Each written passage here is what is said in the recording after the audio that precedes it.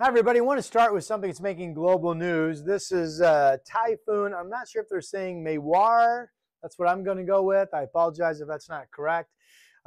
This is a very strong typhoon, which again is a hurricane by different name when you get out into the eastern Pacific. So that's what we're doing right there with this storm. Um, here's the island of Guam. Look how small it is. Here's the eye of this typhoon. Winds were 155 miles per hour sustained around the eye wall. That was this morning. Latest check late this afternoon, at least down a little bit to 144 miles per hour sustained. But the Hurricane Center projection is that this eye wall later tonight into tomorrow morning will move right about across the southern tip of island of Guam. It will produce storm surges of 25 feet, which means all the flat areas around the island. Now, I'm not familiar with Guam at all. I'm not familiar with the topography of Guam at all. But anything that's 25 feet above the coastline there is going to get inundated with a wall of water coming in. And certainly the areas that were near this eye wall in the southern part of the island should brace for winds in excess of 100 miles per hour.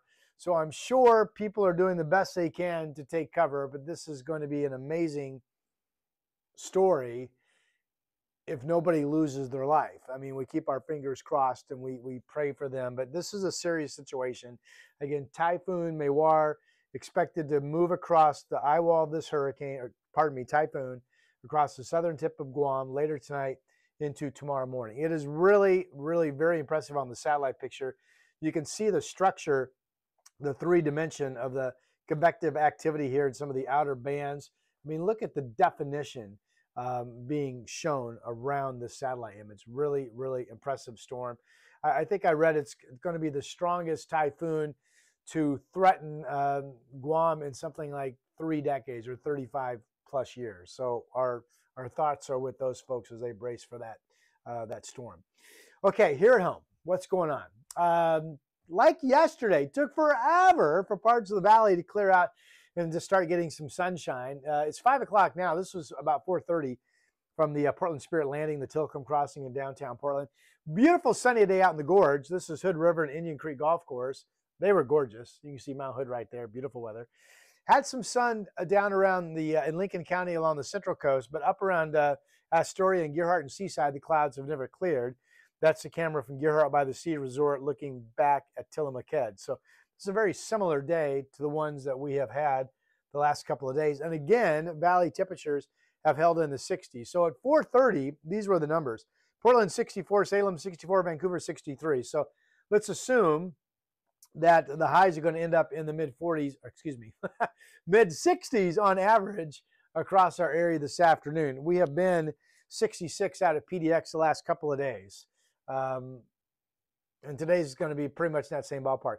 I don't know why the screen grab came in a little fuzzy, but it did. This is a visible satellite picture. It does show you the clouds along the north coast and then some clearing when you start getting near Portland and out to the west and certainly down to the south. More clouds up in the Kelso-Longview area. You can see these impressive thunderstorms building out in Idaho and especially over in parts of Montana.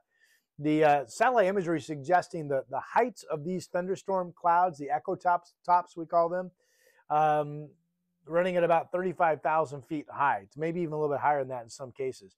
For the most part, the stormy weather has been east of Oregon this afternoon. So kind of depends on where you are, kind of varying sky conditions.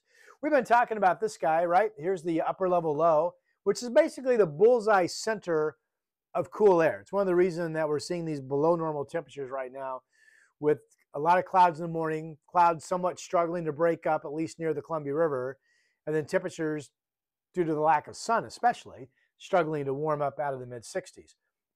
So here we are right here, and then here's the low right over basically the central part of Washington. Now the circulation around this low certainly brings in the marine air overnight into the morning hours, and we've seen that the last couple of days. Some of the modeling still has this low over us tomorrow and then moves it out or at least weakens it into Thursday and Friday. Other models kind of keep it overhead. I will tell you that I believe the days upcoming are trending cooler than what my 7-day numbers have been showing. And I'll get to that in a moment. So we have that upper level low that weakens somewhat, but still over us tomorrow. Now, the indices we look at as forecasters show that tomorrow could be 5 degrees warmer. So maybe tomorrow does hit 70. But I think there's a good chance we'll see some morning clouds again. Now, by Friday, see how there's still a trough over Nevada right here? See the blue colors? And this is the 82, 82, this is the 573 contour line right here, which is just kind of a typical height for us. The air is starting to warm up a little bit, so not warm, not cold. That's Thursday, and this is actually Friday. But then we go into the weekend, and things start to cool down. And by the time we get to Sunday, here's a trough that's redeveloping. See the X? That's an upper level disturbance, what we call a vortex, kind of a horizontal plane of cyclonic rotation. These little disturbances can fire off convection and fire off bullseyes of precipitation. So with that coming through our area, it's not strong, but with it there on Sunday, it at least presents the chance of some showers in the forecast. I would tell you weather modeling gives us basically nothing in terms of measurable rain. That doesn't mean the models are right. I'm going to tell you with this height of 570, a little disturbance rolling through Sunday, I really feel like, especially in the afternoon, I at least have to tell you there's a chance for some scattered showers moving through. Temperatures will be cool. And if we start off with cloudy skies on Sunday, kind of what I've been telling you, we could be in the 60s. So I've been setting this up for a couple of days now in my messaging. The fact that the 7-day could be way too warm, what you're seeing on your phones and even what I've been showing you. So here are my latest 7-day numbers. For tomorrow, I think there's a good chance that we're going to have cloudiness in the morning, then become partly cloudy. All the indices we look at for forecast data suggest tomorrow should be 5 degrees warmer than today. Well, if today turns out to be 65, 66, tomorrow would be 70, 71. I've lowered the high to 73. I'm trying to cover 70. So we'll see. I think that's right, kind of where we're going to be. Thursday, we become increasingly unstable again. And because of that, right now there's a chance of a thunderstorm over the Cascades. Now, when I talked to you yesterday, I had a chance of thunderstorms over the Cascades tomorrow. That no longer exists. The modeling is really stabilized. But Thursday, and I may cancel this, but for now we'll go chance of an afternoon thunderstorm in the Cascades and maybe a spotty shower here in the valley, holding in the 70s. Mostly sunny, 80. I feel like certainly Friday has the best chance to be warm. I'm not positive we're going to get to 80. I almost didn't put it on the board, but some of the model guidance has been going 85, which I think is too warm. But about the time you discount those models, they burn you and they turn out to be more correct than you think. So we'll look for this to at least be a couple warmer days, Thursday and Friday. We'll see how warm we go. Saturday, west winds reinforce. So that's cooler marine air coming in off the Pacific.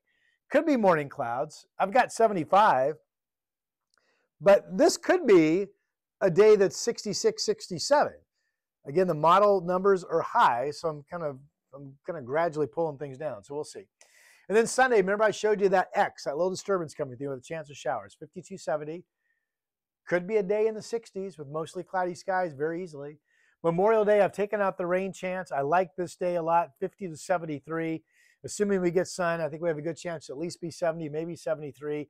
And then it looks like there's a couple warmer days to follow after that. Tuesday right now, I've got it's mostly sunny and up to 77 degrees. So what is today? Tuesday. I've been saying for several days that Wednesday would be the day that I would really start to gather some confidence in what's going to happen over Memorial Day weekend. We're starting to see things come together.